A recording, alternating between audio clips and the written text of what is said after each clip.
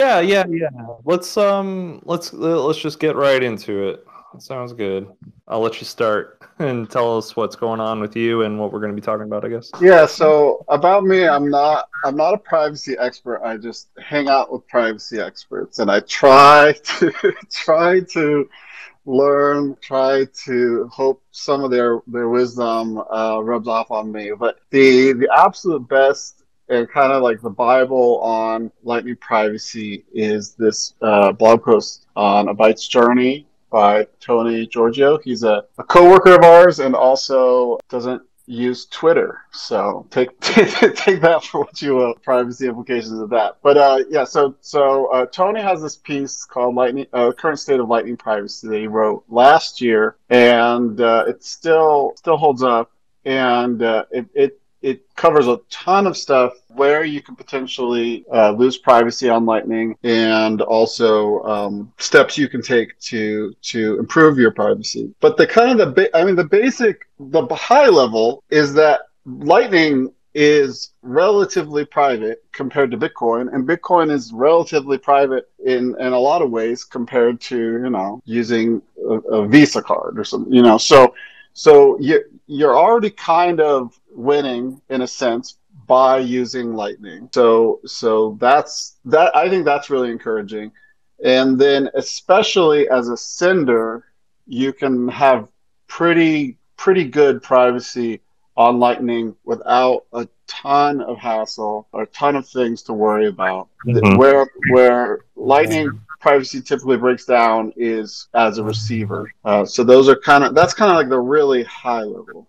Right. Yeah, I guess let's so that report by Tony, or that thesis paper, fact, whatever you want to call it, is awesome. And it really dives into the weeds of how the Lightning Network protocol and infrastructure does impact users and what information that they might be unknowingly sort of leaking to various parties, whether it's the peer that they're sending or receiving to, their ISPs, the apps that they might be using, stuff like that. So if you don't, let's talk about what privacy. Let's just go through some scenarios, maybe some basic scenarios. So let's just say somebody downloaded the Phoenix wallet for the first time with the goal of buying an Amazon gift card on Lightning. What privacy implications do they need to worry about, do you think? Well, the big one there would be, I mean, again, you're doing well. You're going to have to fund that wallet, and so as far as I understand, Phoenix, when you receive, you're receiving basically to your own mini node in Phoenix, and so there's like a pub key associated, like a node pub key associated with that. So Or any mobile Lightning wallet that you can get from the App Store, kind of. So there's an on-chain component, like you're saying. So if you send funds from an exchange that you've KYC'd on directly to like a Lightning app, that could be a privacy hit. yeah, I mean, maybe let's zoom out a bit. It's a little hard. I mean, I don't know, I'm not completely Yeah, familiar yeah. with Go on. Go on. all the I mean, basically every Lightning node, every Lightning channel, it has an associated on-chain transaction, right? That's how you create a Lightning channel. And also when you close a Lightning channel, there's an on-chain transaction. So actually, one of the links I gave you is, yeah, this mempool.space link. You click into this. This is a story of what not to do. And this is my node that I set up like 3 years ago. And wow, more than 3 years ago. And I did a lot of things wrong here. And I have also since lost this node. I don't actually know where like the machine was that I think maybe my parents like threw it away or something. I don't know. So this is a quote unquote node on the Lightning Network that's definitely not online right now. But mempool.space can gather a lot of information about this node all through, or mostly through just kind of on-chain activity. And then also what the node broadcasts about itself. So like the first big mistake I made is that I've associated this node. I named it. I gave it an alias, future Paul, and that's my well-known identity I have on the internet that's associated with my real identity. So I've like linked this node with my real identity, and then I have there are on-chain transactions associated with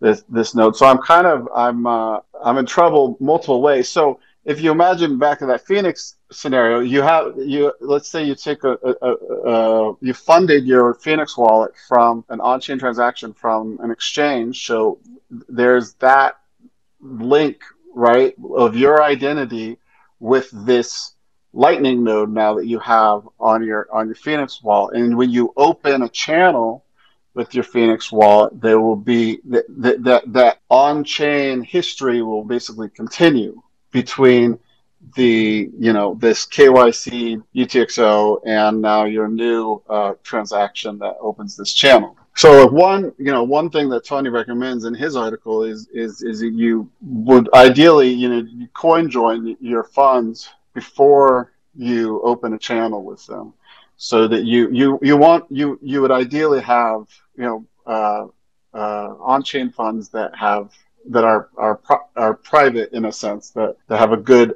anonymity set, because that's ultimately that's the whole game, is that you want to have want to be plausible that if you want privacy when you buy this Amazon gift card, you want it to be plausible that lots of other people could have bought this Amazon gift card. And so if through whoever is tracking your activity, if they can easily narrow it down to you, like let's say you buy this Amazon gift card and you fill in the on the web form where you're buying it, you put in your name and your home address, right? Like you maybe you did everything perfectly on Lightning and on chain, but you just linked yourself with this transaction anyways, So that's kind of the game. Yeah, I'm just trying to think of, because there's lots of little things people can do to quote unquote enhance privacy. I'm just trying to figure out what are the most common pitfalls that are actually easy to avoid, but people might not be thinking about it. And I think that what we've covered is a good one. Like on-chain history is definitely one that can be easily overlooked. Can you think of any other ones possibly? I mean, a really easy one is your node itself. Like nodes that you run yourself are just going to be on Tor and only accept Tor connections. And so that way you're not linking your node with your home IP address. So that's a good best practice. And thankfully that's uh, pretty Yeah, common. let's talk about that just for a second. So, a lot of these node in a box products like MyNode and Umbrel and Embassy and stuff, if Mm. you are running a sovereign Lightning node on that, it's by default not going to use your actual ClearNet public IP address, which is important in the Lightning Network because that essentially helps nodes connect to each other. So I'm trying to say it in a simple way. So if you use your home IP address, like if you installed a Lightning node yourself manually by command line, and you didn't really go into the configuration settings and do anything, you just turned it on, it'll automatically point at your home IP address. What that essentially means is that anybody that knows that your node exists, so if you have at least one public channel, basically with anybody, they'll be able to see your IP address associated with your node, and then they can plug that into IP search and see your geographical locations. Or even worse, maybe your node might be someday, I don't know, some authority thing happens. You might have not done anything bad, but maybe you forwarded a payment you shouldn't have, or something crazy. I don't know. And now authorities can go to that IP address, go to your ISP, and find out exactly who you are, stuff like that. So it's really, really important to either mask your IP in some way through a VPN, which is kind of advanced, or use Tor at this point. Please, Yeah. please comment. Relatively easy. It's not so easy, but I think maybe people aren't thinking about this way. One of the best things you could probably do for your privacy on Lightning is to have lots of nodes, is to spin up different nodes for different use cases. So let's say you're going to start a store, and you're gonna sell sweatshirts or whatever. So you're gonna be receiving a lot on Lightning. You're probably gonna be like hitting up friends or buying liquidity, however you get like a bunch of inbound liquidity for this Lightning node. So you maybe want it to be a relatively well known public node, and it's going to be fairly associated with your identity because you're going to be basically signing invoices that you present to people when they pay you, saying like, here is this is from my node, and that shows what node is yours, right? And it's associated with your web store, so people are going to assume this is your node, right? And it's going to have all these inbound payments. So what you wouldn't want to do is then turn around and use that same node for sins or like sins that you are like worried about your privacy on. So you maybe would spin up a separate node that would be your send node, and you could create some private channels with that. And on that tip, you also wouldn't want to just create private channels with the people you want to pay directly, because that's the one of the big ways you could lose privacy as a sender is if the receiver can assume that there's only one source that this payment can come from, because Lightning payments are onion routed, so they can go through multiple hops, and so if the receiver is receiving a payment and it's not clear to them whether that payment came from the last hop or from several hops before, uh, then they don't quite know who sent them this money again, unless when you were creating your transaction you put your name and address, or you signed an invoice, with yeah, if you put it in the memo or something like that. So yeah, so if you have I actually think that maybe a nice little sweet spot is for getting started. I mean, I work on this project with Tony called Mutiny that tries to do a lot of these privacy best practices automatically, so you don't have to think about it. And we have a separate node for each channel. So that's kind of the extremes we go to, because it's really just, especially for sending, if you're not trying to be a router, there isn't a ton of or if you don't need just a ton of inbound liquidity from a bunch of different sources, there isn't a ton of upside to having a bunch of different channels of bunch of different provenances all on one node. So you can kind of isolate them per node. But yeah, having a send node that you just have some private channels open, preferably not with your own UTXOs. That's something that Tony kind of explains in this piece. And then a receiving node that has a lot of inbound, and then you could have a routing node. And the cool thing about a routing node is if you're not making personal, I don't think it's that big of a deal to say, hey, this is my routing node, this is Future Paul's routing node, because I'm not making payments with it. I'm just trying to earn a risk-free rate. Oh boy. Yeah, no, we've had this conversation a few times. There could be plebs out there that really want to have a routing lightning node and put some funds on there and just stay anon, and that's totally cool. And then that pleb might also be like, wow, I could spool a BTC Pay server and I can sell art or something. And at that point, you have to ask yourself, okay, well, do I want my routing node to be generating these invoices, or should I start up a new one that is strictly focused on this use case? Hmm. And then the flow could be have these two nodes, they're getting paid, people are buying, prints of their art or whatever, and they love it, whatever. Their channels get full of outbound, and then they close the channel, send those funds off to CoinJoin them up, and now they can open up more channels on their routing node, and that cuts that link between both the nodes, right? Yeah, to be honest, I don't know all the implications of Yeah. linking them, but I assume that that is probably the main thing to be careful with is if you are, let's say you have all your Bitcoin in cold storage, and you just got to be careful with your UTXO history that you don't kind of, Mhm. especially if you have like good coin joined UTXOs, with a nice clean history, and that you can kind of reassociate them with each other.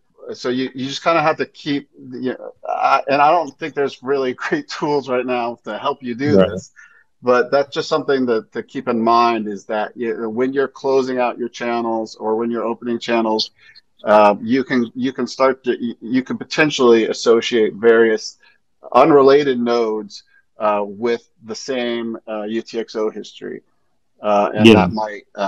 that might ruin all your plans. Yeah, one of the hardest things is keeping your UTXO straight, for sure. And especially on something like an LND node where you're likely going to be using ThunderHub most often, and ThunderHub does not have UTXO control on it.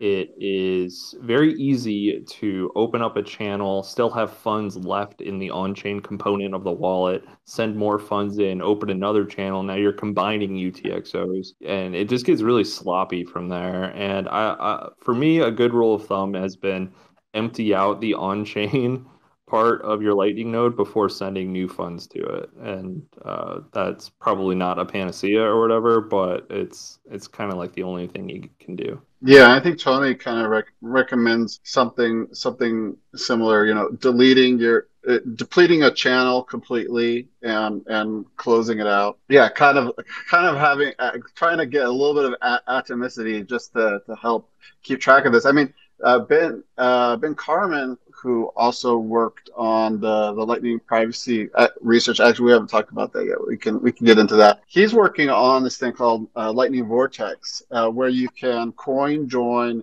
into a channel. So if you imagine, like, the current best practice for privacy, if you have KYC sats, is that you would coin join them.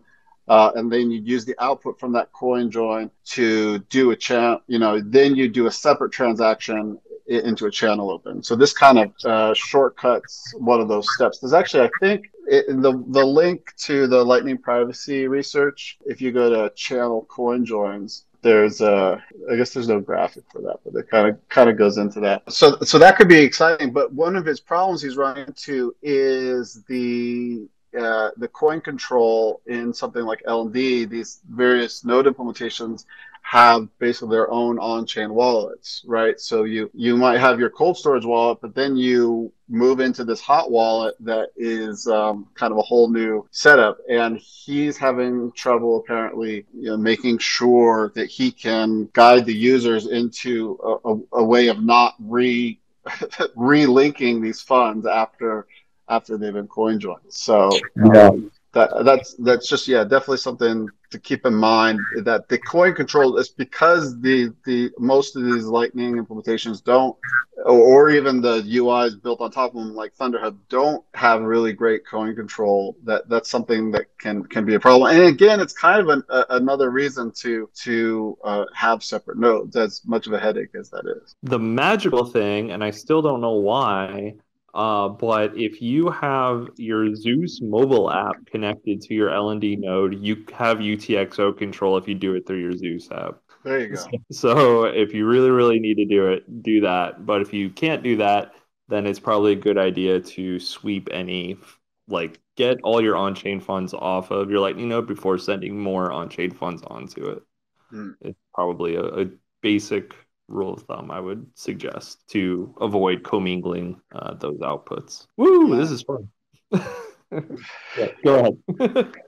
Yeah, I thought maybe we could go in a little bit into the Lightning privacy research. Yeah. So this is like, I mean, maybe this is not necessarily intro level stuff, but I think it's really interesting because there's a lot of stuff that's being sort of in the works that can improve privacy on Lightning, the existing things that do exist, and also especially improvements for receiver privacy. So the way it could potentially work with, for instance, like blinded paths, is because right now Lightning is source routed. So the sender creates a route, and so they need to know what the node pub key of the receiver is. And again, that node pub key is linkable to on-chain transaction, yada, yada. So the sender gets this invoice, looks at it as like, where is a route of my awareness of the Lightning Network? How how can I find the minimum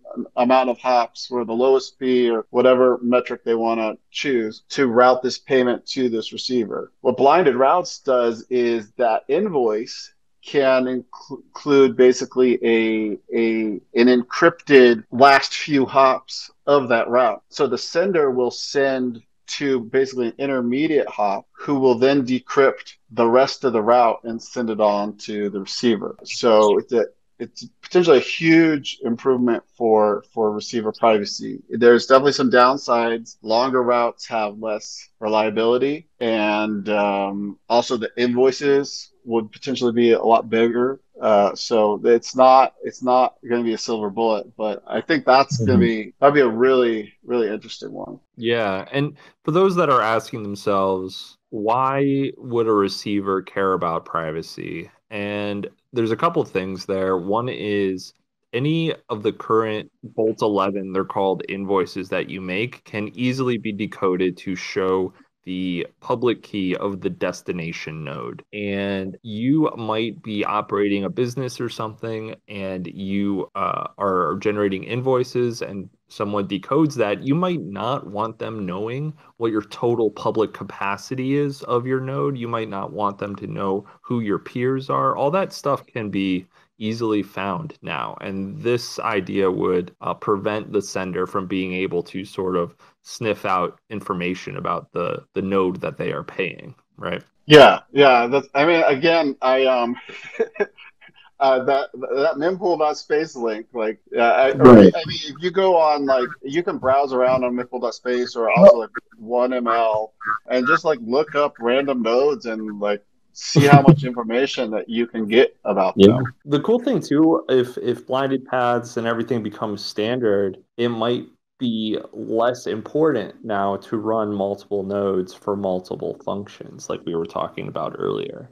Like if my receiving destination can't be found out to begin with, maybe I do want to use my routing node as a merchant node also. But I'm sure that deep in the weeds there with probing and all this crazy stuff people do, it is probably still a bad idea. But Yeah, I haven't even thought that far ahead of what whether the multi-node thing will still be required. I mean, the nice thing is that it is if you have the right tools, making a lot of nodes, like making a separate node per channel, in Mutiny is not really been that hard of a thing for us to do. There's some complications about trying to give those, make them act together as sort of a unified balance. But there are definitely, at the end of the day, like what a node is pretty simple. The state that you have to store for all your nodes is a lot more work from an implementation perspective. But just the Mhm. node itself is kind of a small little implementation detail. Like for instance, like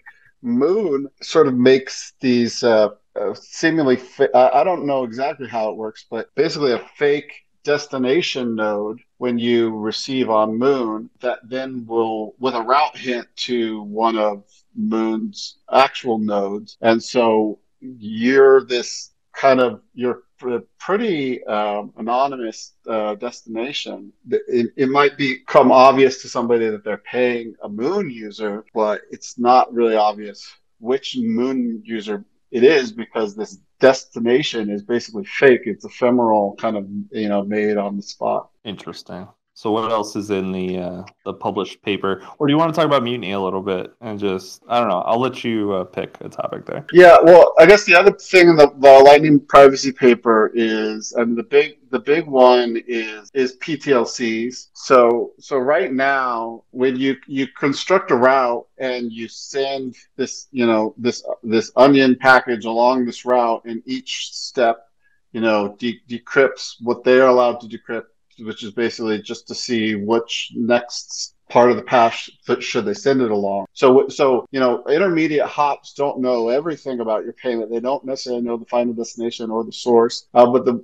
big thing that they do know is the HTLC. There's basically like a stable identifier across all of these hops. So if you were the bad guy and were multiple hops in a route, you could potentially, even if somebody did their best to make like a nice long multi-hop route to have really good privacy privacy, they might be able to detect like, oh, I know who this is from, and I see where it's going because they saw this stable identifier in multiple steps of the route. PTLCs use fancy cryptography. It's like weird, it's like elliptic curve kind of math. So that the upshot is that the what the identifier looks like at each step of the route is different. So that would be a really big win. And so a lot of the stuff in like kind of the routing analysis section is like, okay, let's hopefully we get PTLCs. And then if we got PTLCs, here's some even crazier stuff we could look into, like, like timing delays and like size correlations. There's, you can be as paranoid as you want to be if you're really, really going for the ultimate in privacy. But PTLCs are going to be a big privacy upgrade. And everybody's kind of working on them, but I don't think there's any, real concrete implementations ready. Yeah, it's feels early. And and then with mutiny, yeah, the idea with mutiny is a lot of these things that we're talking about can be encoded into a rule set that you could just sort of only let the user do the private thing, or at least, maybe give them an I know what I'm doing button if they want to do something outside of our rule set with their nodes and channels and UTXOs. But the default behavior would be, basically kind of encode all the wisdom and rules in this, in Tony's original Lightning privacy piece into just a user experience. And so like that includes, the UTXO management, potentially, help people integrate. We're looking at integrating Lightning Vortex, so there could be coin joins into channels. We'd need a change in Lightning to be able to do coin joins out of channels, but yeah, just be able to. I mean, just don't let people set a node alias, right? Like, it's problem solved. I wouldn't have been able to name my node Future Paul in Mutiny because you just can't name your node, So things like that to be. To be fair, I could spin up a node right now and call it Future Paul. Oh, sure. No, Well, no one that's knows what who is happened here, actually right? In Bank of America official. Yeah, yeah. Bank of America official. Who runs that? We'll never know. Yeah, you totally could have spun up this node named Future Paul in 2019, but But yeah, the whole alias concept is totally optional. People just like to do it because it's fun and easier than a string of 02 or 03 blah blah blah blah blah blah blah, which is what the default is. However, the string of 02 or 03 blah blah blah blah is much better for privacy because right. you're less likely to dox yourself. And if you kind of related to this, just to kind of drive home the point, like you really want to remember, like when you're sharing invoices from your node, you're sending something that is like it's a signed message. It's a message that's basically signed with private key of this node. So you're you're providing, in a sense, cryptographic proof that you own this node. And so when you create your invoice that says for drugs and you sign it, you're you're really you're not doing it right. This is how I got banned from Zelle. No, I'm just kidding. Um, But cool. yeah, If anyone has questions, feel free to raise your hands, but we'll keep riffing. What are you saying? just if for it's a reason why you shouldn't receive and send notes send invoices from a node that you do not want associated with your product with you, right? Because you're Hmm. creating these signed messages that prove that you own that node. But it's also, for something to keep in mind with the received node. Just be real careful, you just understand what you're doing when you are generating invoices, that you're handing out, signed messages that are pretty obviously from you, or kind of prove that you, in some sense, control this node. When you put something in that invoice that is related to something that you're obviously trying to do. Right. You have to assume that when you give somebody an invoice that your node generates, you're also giving them all of your node's public data at the same time. All your channels, all your capacities, history, all that fun stuff.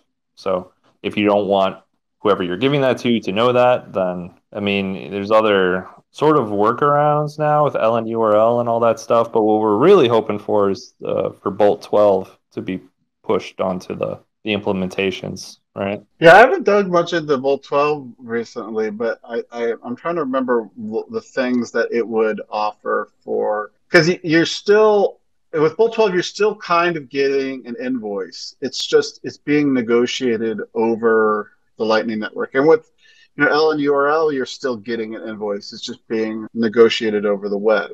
So you'll still end up with invoices, you're not getting rid of these node pub keys and these signed messages and stuff. But yeah, I don't know other privacy implications of that specifically. Other than with Bolt 12, the nice thing is you don't you don't have to necessarily run a web server that would be associated with your identity potentially. In addition to to running this Lightning node. Yeah, it's just I just don't want people to feel like, oh gosh, there's so much eggshells I have to avoid walking on or whatever. And it's like, yeah, I mean they're out there, but you don't really learn until you really dig in and get comfortable. So I think like the few like sort of like basic things we talked about, like on-chain stuff especially is like a big one. It's like the on-chain stuff, the IP address stuff, and then the invoice stuff for the most part. And those are like the three ones. And each one of those three is has a privacy implication to a totally different party, right? The on-chain stuff likely has an implication to a KYC exchange of some kind.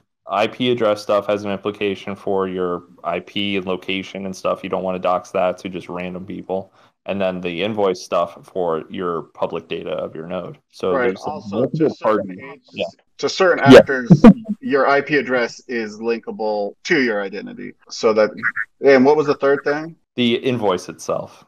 Yeah, we want to avoid the alphabet soups. Yeah, I mean, those are like the three big ones that I try to help newbies with. Well, do you want more scary facts, or I'm trying to think of more practical advice? Like I understand, and I feel very similarly that this seems like a lot to do. So maybe I just I'm just not gonna Yeah. bother.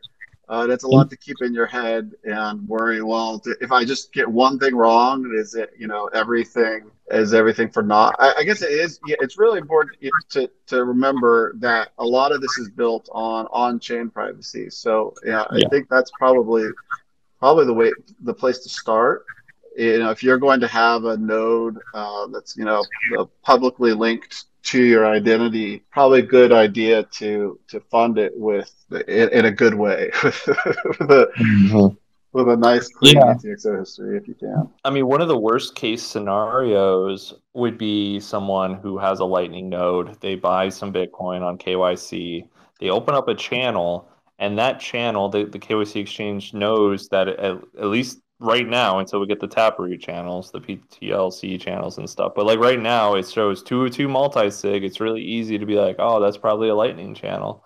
And then it's also easy for them to go look through the Lightning Network to see which nodes open channels of that size during a given time frame and sort of triangulate your node. All this is possible.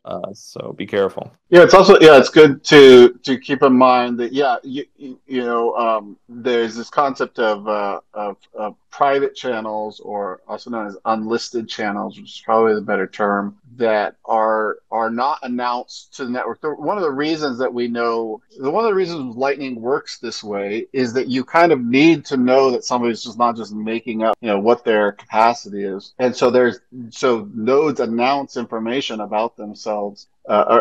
Channel opens are announced to the network and spread around via gossip, so that other nodes can know. I see there's this channel over here. Maybe I'll use that when I'm trying to route the next time. So you can also make unlisted channels or unannounced channels, but there is a fairly distinct on-chain footprint. And then until recently, these channels were the channel IDs had were kind of deterministic based on the what that transaction actually was. But yeah, Lightning channel opens look a certain way on chain, and so they can you can kind of trace from the on chain thing up to the specific channels, sometimes even unlisted channels. And Tony Giorgio did a proof of concept where he probed a bunch of unannounced channels and found a bunch of unannounced channels based on just having this on-chain information. But back to the Right. KYC thing, like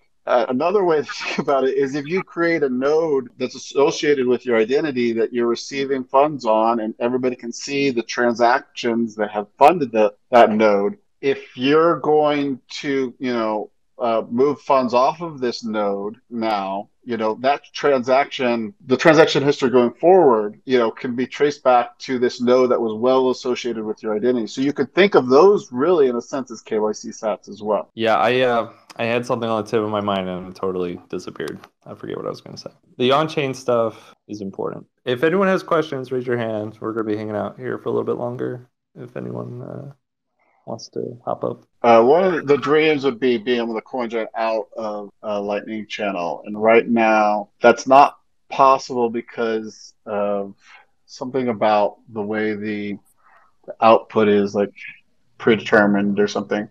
So hopefully, but that's a potential upgrade to the Lightning Network that could be supported. Yeah, and honestly, I think just to sort of sum it all up and tie it up in a nice bow before we get to Tim, I think that if you haven't started a Lightning node or you're thinking of starting a new Lightning node because maybe you don't, you just want to start fresh or something, I think that learning how to do a coin join, whether it's through Samurai Whirlpool or Join Market or something like that, that's a useful skill to have as a Bitcoiner. And Mm. I think it does go hand in hand with Lightning privacy from an on-chain standpoint. So folks should consider looking into that. And with that said, Tim, how you doing? Welcome. Or if Paul wants to comment on what I said. Yeah, I think Tim, you're muted if Oh, you're trying to yeah, talk. yeah, there we go. Can you hear me now? Yep. Okay. Yep. Yeah, thanks for having me. I jumped in late, and this is a topic that's very near and dear to my heart. Like I've been operating a Lightning node for like a voltage node for over a year now, learning quite a bit, and I've been building out my own kind of experimental service that just went live just a few weeks ago, and I'm really focusing on like a really low and retail kind of payment system where there's privacy at the end. And the approach that I've taken is that, like, just listening to all the issues, if you're a Lightning operator, the reality is that you're probably going to eventually be under some sort of regulatory pressure from like a government or somebody else because they know who you are, they know your public key and that. But you want to be able to protect the users of your system, and you don't want them to be kind of like caught into the whole surveillance sweep as well. And so I've been building a system that basically it builds on top of LN bits, and then I'm actually using some of the Xiaomi and Mint technology to actually create like a totally blinded system for like a retail payment system. So I literally have gone completely off chain. And the other point too is the system I'm building is that the funding source, the payment instrument, can actually be switched out dynamically as well. So completely transparent to the user. So the strategy I'm taking is just saying, oh, we have the Bitcoin layer, we've got the UTXOs, we've got all stuff that's KYC, we've got the channels that are opened and they can be traced to transactions or whatever. And I'm really going up a couple of levels to say, well, I want to protect the users of the system, whoever that might be. And if I ever get like asked to produce information about the transactions, I can just say, well, here we go. I know that funds are coming in and they get put to my mint and funds are going out, but I can't correlate incoming to outcoming, and I have no clue who's using the system. I've actually made a point of not collecting any personal information, not even, I basically generate random handles that people use. And sure, things can be tracked with IP addresses and that, but at the end of the day, I have no clue who's using the system. And so that's the approach I'm taking, is kind of building on what's already there and just assuming that that's going to be the infrastructure, and then just adding on some other layers. I'm also looking at, as I said, off chain, but then there's the possibility of out of band and offline as well. And I'm working on a capability that, actually, I've got it working. I just haven't packaged it up. But the idea is that I can literally, one user can actually say, well, here's a notepad file, text file of the payment. and then that user can go and actually take that text file and redeem it for the corresponding funds and then clear it out through Lightning. And there's just no freaking way to trace it. So that's the approach I'm taking. I just wanted to share that. Yeah, that sounds really useful. Yeah. Yeah, Go I ahead, Paul. really like the Charmin eCat. By the way, does your service have a name? Or is Yeah. It just went online. There's a HackMD page called anonsats.io, and I have an API that's up called asats.io, and there's a Twitter handle as well. So we're amongst friends here. You've got my real identity, but if you talk about it, don't mention me. I'm keeping it pretty low key.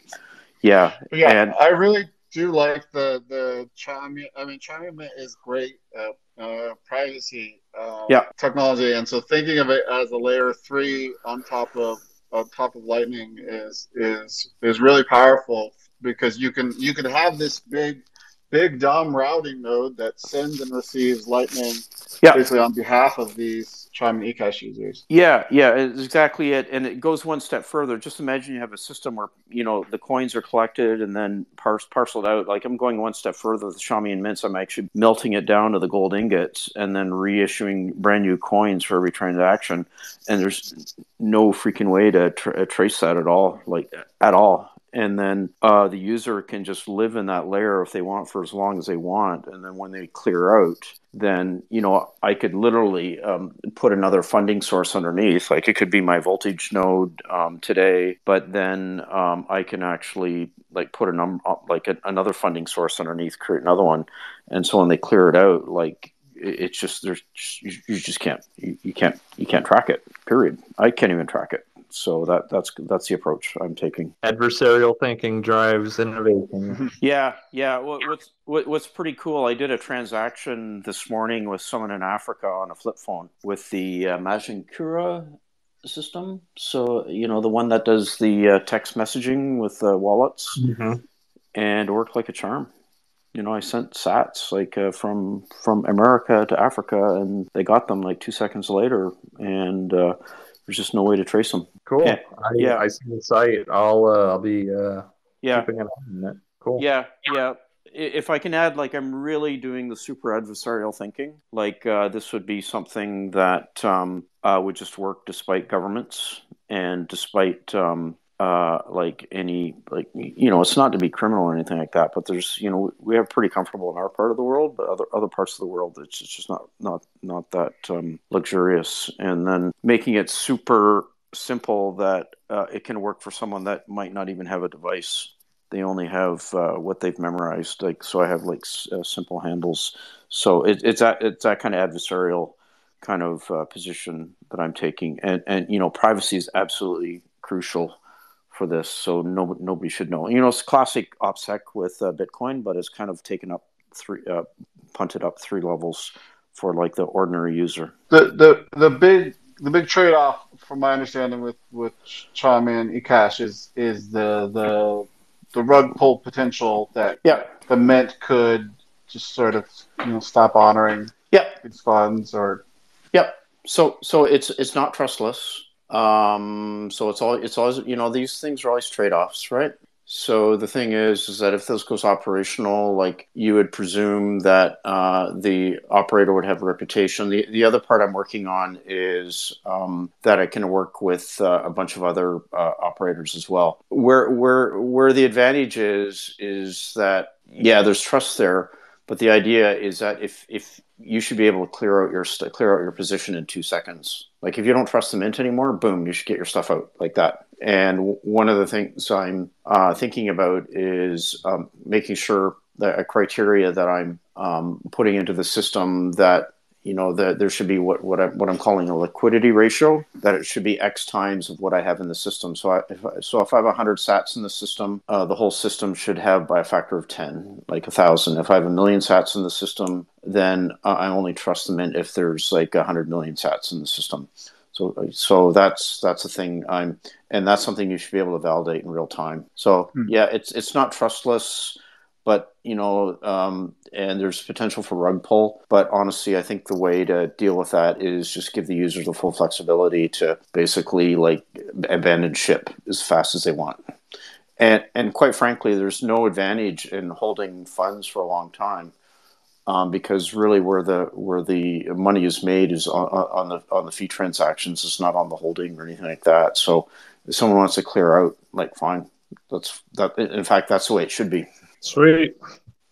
I'm getting somebody's saying that the hand raising's not working. Oh no. I I don't uh, know. I can't explain that. I'm sorry. Who's saying that? I'll bring them up if Bro, we've got bring human up being. Austin. Oh, Austin from Austin? Oh, Austin sorry. from Austin. Austin taught me CSS earlier. Did you take him the Pleb Dev course? Yeah. It's fun. Sweet. I don't know, Austin, I invited you, man. If you're not seeing it, I'm sorry. Yeah, if you're on a computer, it won't work. I invited him to co-host also. I don't know. I'm sorry. We got to get wrapped up here, Austin. I'm sorry, buddy. All Yeah, right, people final should words. check out the Pleb Dev course. Yeah, check out the Pleb Dev. Follow Austin. Everyone should follow Austin. What is it? At Bitcoin Pleb Dev. Yeah. If you want to learn how to build on Lightning. Yep. All right, guys. Have a good one, Tim. I appreciate you coming up and sharing, and we'll catch you all next time.